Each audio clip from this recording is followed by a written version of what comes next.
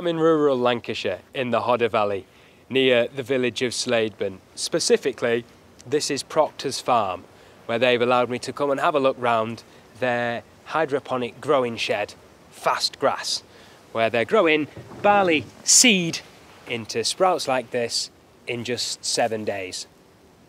Judith runs the growing shed. Thank you very much for letting us take a look around. So, in a nutshell, you're taking barley seed, sprouting it into, well, these barley shoots. But what are you feeding? We're feeding Limousin cattle, the pedigree cattle, so it's important that they get a nutritious green feed that they can have throughout the winter while they're inside.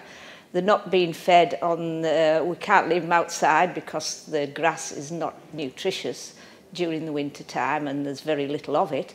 So they're inside eating this along with the silage and a small amount of concentrate.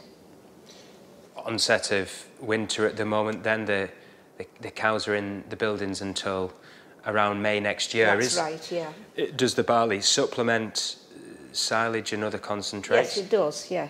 It's important, nutritious product that we feed to the animals. So take us through the process. We're here at the mouth of the hopper. Is there anything specific about the quality of the barley seed that's being used? This is the barley that we use. It's a malting grade barley, and that's important because it's a high germination grade. So large amounts of the seed, something up to 90+%, will germinate.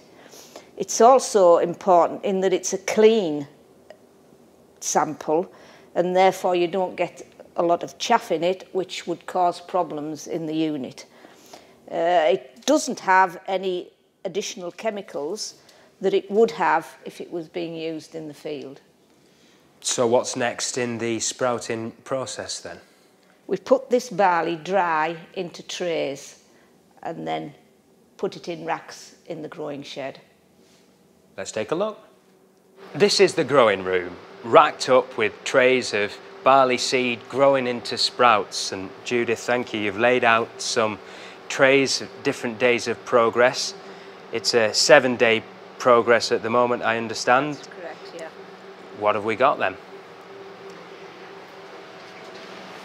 This is today. We put dry seed into the trays. It's obviously not dry now. It's had its first watering, so it's damp. But even so, there are some dry spots in it until it gets fully soaked. And how often is the watering process? The watering takes place every 2 hours for 30 seconds. It's automatically controlled. Day 1, you can see very small rootlets appear, little white blobs basically at the end of the seed. Not a lot looks as though it's happened, but the seed is fully soaked by this time. Day 2, you can see that the rootlets have grown slightly and there's 1 or 2 small shoots appearing.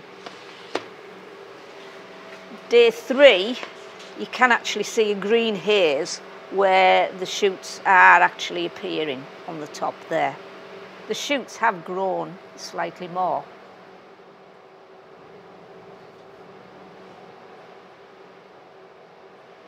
This is day 4. As you can see, there's quite a bit of development from day 3. You wouldn't believe it if you didn't know it was true, the difference between... It's 1 day's growth. Shoots have grown. Day 5, once again, you can see that the growth's been added on, and also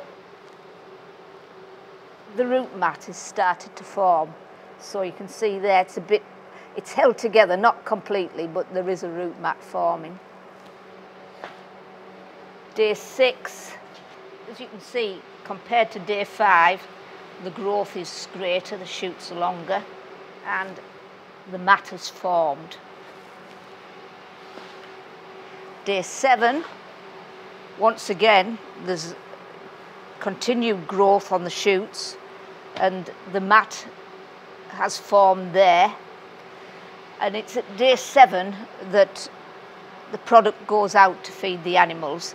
Would be no point growing it any further, because all that happens is the shoots open out into blades, and it's somewhere between day 6 and day 7 that the best product is formed. What's the climate of the growing shed then? It obviously has to be climate controlled, because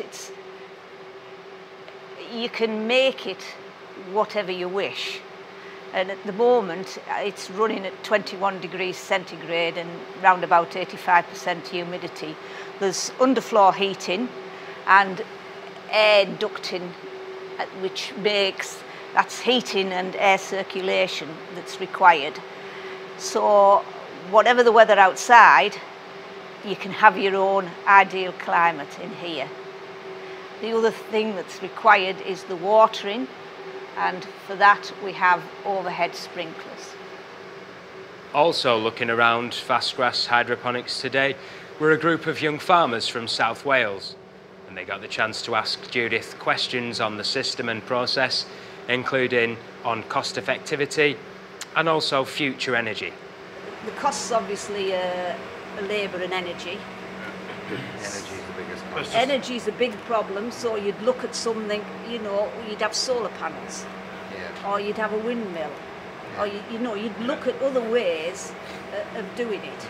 That's going to get better in time as technology gets better. Yeah. Feeding time. The full sprout is fed to the animals, including the root mat. Normally this is done by a machine with an auger bucket. But today, with lots of guests on site, they're doing it by hand.